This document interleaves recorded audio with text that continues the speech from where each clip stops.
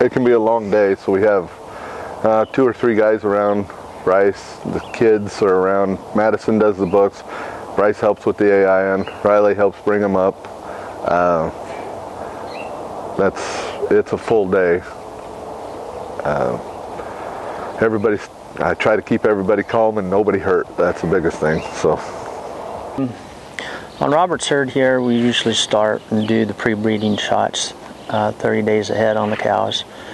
We'll put CIDRs in the heifers using the 14-day CIDR protocol. So we'll run the heifers through, put the CIDRs in, give them their breeding shots, and usually that same day we run all the cows through and give the pre-breeding shots that day as well. 2 weeks later, we pull the CIDRs on the heifers. 16 days after that, we would give them the Prostaglandin shot. And a week ahead of that is when we'll bring cows back through and start them on the 7-day CIDR protocol. So we are giving Prostaglandin shots to the heifers and pulling CIDRs and giving Prostaglandin shots to the cows on the same day. The day that we give the Prostaglandin shot to the heifers and pull CIDRs on the cows, we bring the breeding barn and we get it set up that evening when we're done working the cattle. And we'll heat check for estrus, and we'll breed as they cycle. And we have a 2-stall breeding barn, which we run the cattle through when we are AIing. We'll also put Estrotect heat patches on them. We'll observe heats, and we'll pull and breed on estrus.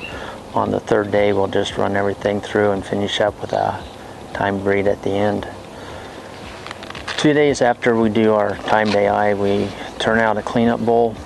We pull him about 14 days later, repatch all the cows, and we'll check heats for anywhere from 8 to 10 days and rebreed anything that comes in heat. Then we'll turn the bull back out, and by doing this, Robert can run 1 cleanup bull on 240 cows.